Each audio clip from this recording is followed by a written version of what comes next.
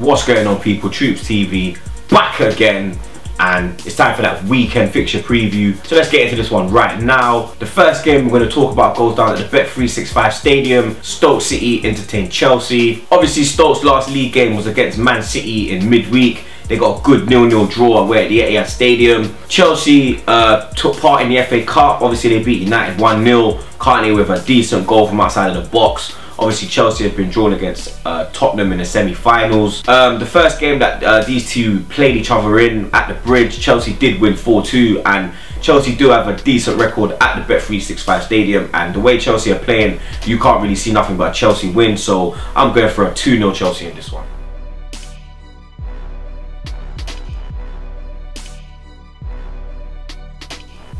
The next game we're going to talk about goes down at the Riverside Stadium. Middlesbrough entertained Man United. Middlesbrough's last league outing, they lost 2-0 away at Stoke. Man United obviously got kicked out of the FA Cup, 1-0 at Chelsea. Pogba was nowhere to be seen yet again in a big game.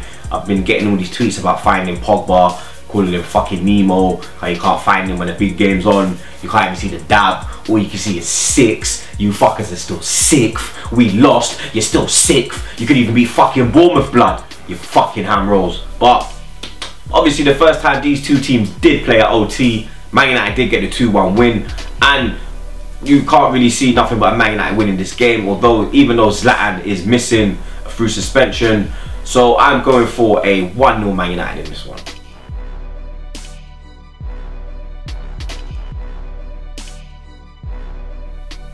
The next game we're going to talk about goes on at White Hart Lane. Tottenham entertained Southampton. Tottenham obviously took part in the FA Cup as well. Big 6-0 win in the London Derby against Millwall. Obviously Harry Kane got injured. There goes your fucking season, mate. There goes your fucking season, mate. It's all gonna go fucking wrong now. By fucking April, you're gonna be hearing the fucking famous song. It's happened again. It's happened again. Tottenham Hotspur. It's happened again. Obviously Southampton, they beat Watford away from home in their last game 4-3.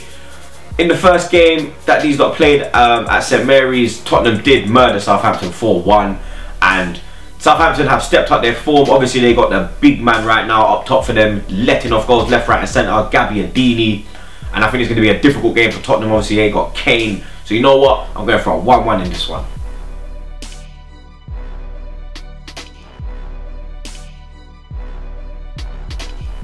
And the last game we're going to talk about is the game of the weekend. Goes down at the Etihad Stadium. Man City entertained Liverpool. Obviously Man City, terrible result for them in midweek, 0-0 draw at home against Stoke. They would have been looking to get the 3 points to try gain a couple points on Tottenham. Obviously Liverpool dug in deep and got the win against Burnley 2-1. Came back from 1-0 behind. Emre Can with the winner, decent goal as well.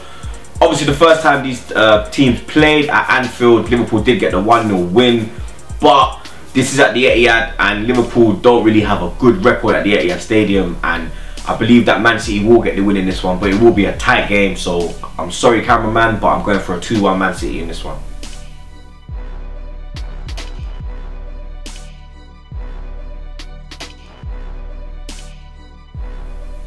So that's my predictions for the weekend fixture preview.